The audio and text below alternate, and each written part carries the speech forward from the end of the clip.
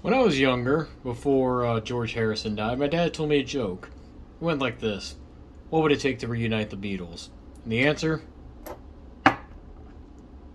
3 more bullets.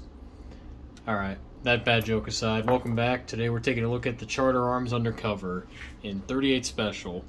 So, as you can see, this gun is roughly a K or a J frame size revolver. 5 shots, 38 Special. They make them now that will do 357 Magnum, but this one is 38 Special only. As you can tell, it takes a lot of cues from, as I said earlier, the J frame and similar manual of arms. You push forward to eject. It's even got that old Smith & Wesson style cylinder release. Swing out cylinder, 5 shots. A couple of different things though. This gun uses a one-piece frame, unlike my Chief Special here, where it has a side plate. This one does not. This is kind of a... I think Ruger does the same thing. Actually, I can't remember that. Don't quote me on that. But it's a single piece. In theory, it's supposed to be stronger. I've had no problems with my Smith. I've had no problems with this gun shooting any 38. Also, it's got a free float firing pin. Or, sorry, transfer bar. You can see it's got the safety in there. That will drop. It'll drop before... the hammer makes contact with the firing pin. That's something you see a lot or on more modern guns. What's interesting is, despite being a Smith & Wesson kind of form and function, it rotates the opposite direction. It rotates like a Colt, or as I like to call it, the wrong way. So, rotates clockwise, and then my Smith here, these have been checked, rotates counterclockwise. So, well, you know. Otherwise, differences between these two, because as I said, they're the most comparable.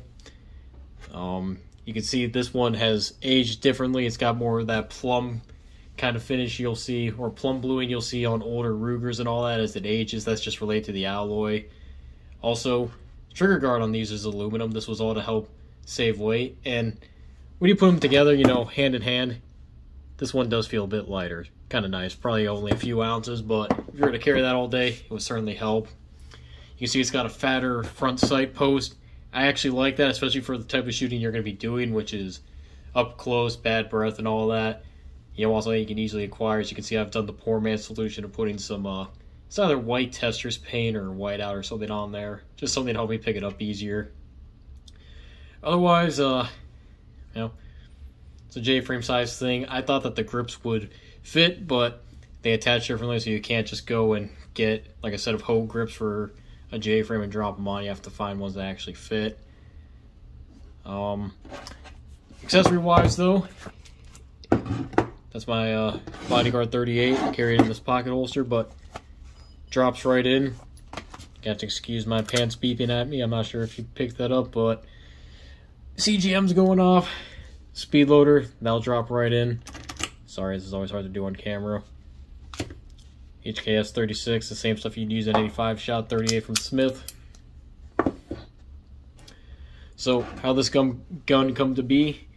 Charter Arms was started by Doug McLennan. I think that's how you pronounce his name, in the 60s. He worked for Sturm Ruger. He worked for Colt.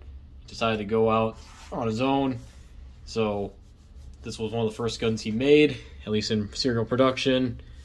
Once again, was trying to do some weight savings and increase the manufacturing and, in theory, strength by having a single piece cast frame. And again, a lighter aluminum trigger guard. Rifling is 6 groove on this. Charter Arms is one of those companies too where they've had an interesting history. So if you look at this one, it says Bridgeport, Connecticut there. So they made guns from the 60s up until the mid 70s. I want to say 76. And then he moved to Stratford, Connecticut. Then at some point in the 90s, the company declared bankruptcy. They were restructured, and I believe since then they've been out of Shelton, Connecticut.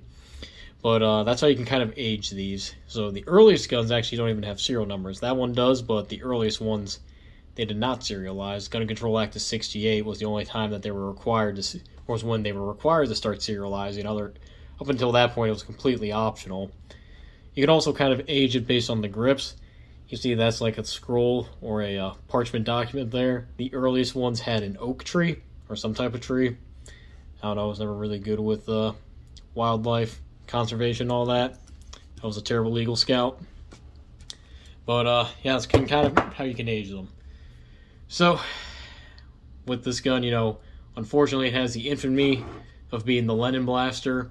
You know, 1980, it was used to assassinate John Lennon. Assassinate's kind of a loose term. He wasn't a political figure. He was a communist, and now he's a good communist, but he really wasn't a politician.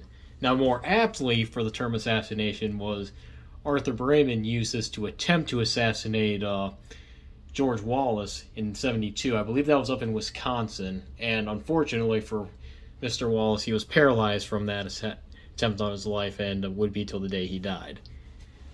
So, what good is this gun for? Not like any 5-shot 38. Concealed carry, that's really it. This would not be the gun I would take to teach someone to shoot revolvers. Get a K-frame, get something, you know, full-size 38.